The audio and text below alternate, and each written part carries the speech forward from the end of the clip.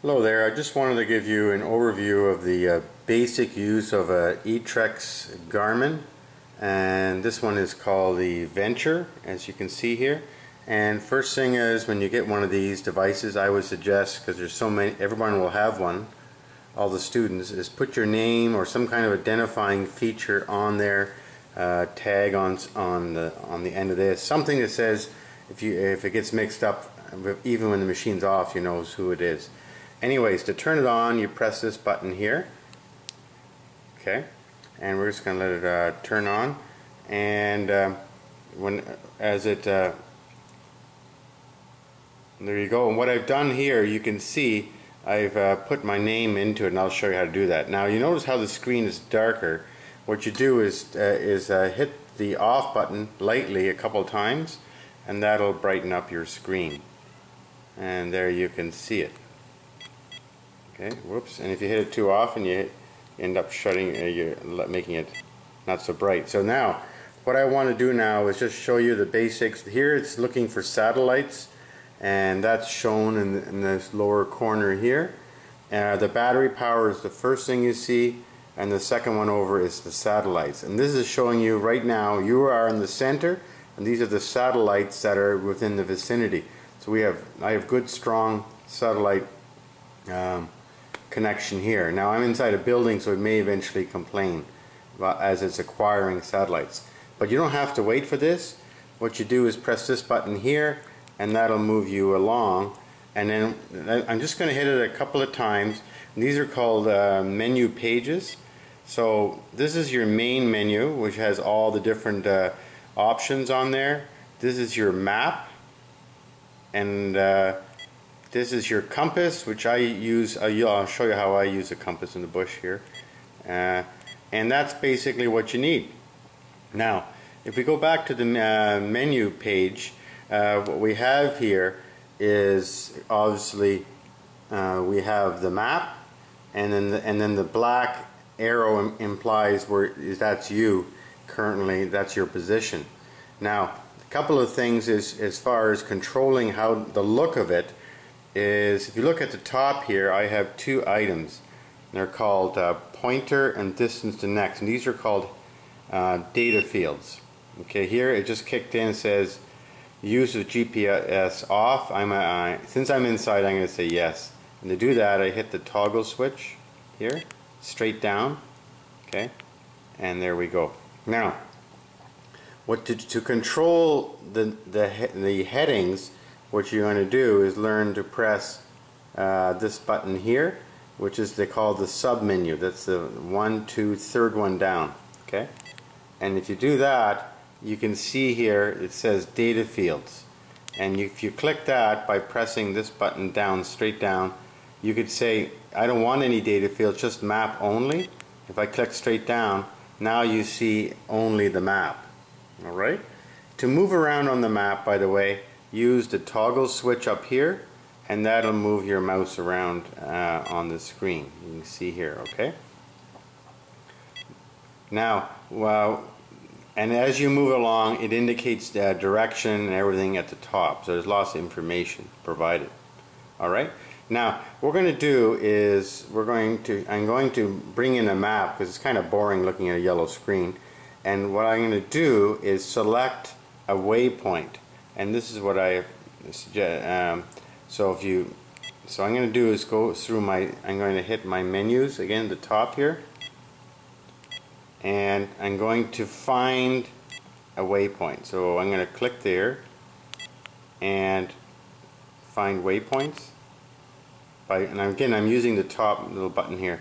Now, once you get to this screen and you want to find a waypoint, and if you have many waypoints, it shows up a little alphabetical list, and I want to find City of Kawartha Lake, so I press C. So it jumps to all the waypoints starting with the letter C, and I'm going to say OK. Okay, and then I'm going to choose CKL4, and I'm going to now, if I say go to, by the way, that means I will literally draw a line from here to that spot, and if I was going to walk there, but I just want to see the map, so I go to map, and now the map is very tiny, so now I want to zoom in. To zoom in on your maps, use the top two buttons on the left. Okay, so I'm going to zoom in. I'm going to use the lower one, which is called, well, it's zooming in. And then so I'm going to go, and if you look at the lower left corner, it gives you the scale. I'm at 3 kilometers now, so I'm going to zoom in a bit more, and down to I'm now at 500 meters in respect to that distance that's shown in that scale. Okay, so there's lots of information, and and let's say I'm going to scroll around the map a bit. Okay, it's now reloading. Okay, so now what I can do, and once I have the map here, I can now add a point. And this is an important skill to have. Add a UTM coordinate, and the way you do that is you find a specific place you want to go. So let's say I want to go to right here, and where the arrow is. And what I do is I lightly press the button down. Okay, and give it a second to. Didn't do it right. There we go. And it says select a point, and just press the button again, and then it says go to. Let's say if you're in the bush and you wanted to go there to that point, you just would say go to, or if you wanted to save it, you could save that point, and you could give it a name. I'm just using my again the mouse. I can give it a name, whatever. Just for the sake of time, I'm happy with the name. Okay, so I say okay, but I want to give it a new symbol, and if you look over on the left side, I can 96 kilometers to get there. Long hike. So anyways, just to show you, if I said go to, okay, it would say turn GPS on, and then you see there's a big purple line from where I am, and goes up 44 kilometers to that spot. Okay, so that's some of the basic uses. Now if I wanted to have a compass on the same page, I would again go back to my submenu. Okay, once I get it working here, I'm not hitting the button right. Okay. Sorry, I'm just trying to. Here we go. There we go. Sorry, my unit's a little old. And then I would go data fields, and I would choose 2 data fields. Okay, now they're blank, or they have information in them. How do I get those words in there? Pointer is your compass. So what I do is I hit this 3rd button again, and change data fields, and that means choose what you want to see. And now it's highlighted in yellow. It says pointer, and I want pointer, which means the compass. So the compass is in that one, and the best one to choose for the next one over is distance to next. In other words, how far do I have to walk, and how do I choose that? There's many choices. You could have, who knows what glide ratio is. That sounds like if you're in an airplane, but I could have odometer, whatever I want, right? So I've already have walked, oh no, I doubt it, 512 kilometers. Okay, so it gives you an idea of some of the neat uses there. And if you okay, and once you're done with that, just hit the button over here and you're good to go. Okay, and when you're in the main menu here, very quickly, you're going to have to explore this on your own. I always suggest a couple things. When you start walking in the forest, make sure that you have, I have to go back to this, that you clear the tracks. The tracks are like a breadcrumb trail wherever you walk.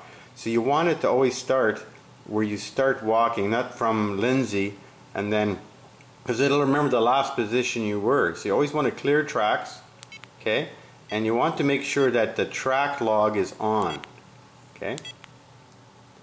And the reason it's off right now because I have my GPS off, okay? But make sure the track log is on and you clear the track. Here you see I have many tracks, and you're allowed to have up to 22. I've already got 19 used, so I better start deleting some, okay?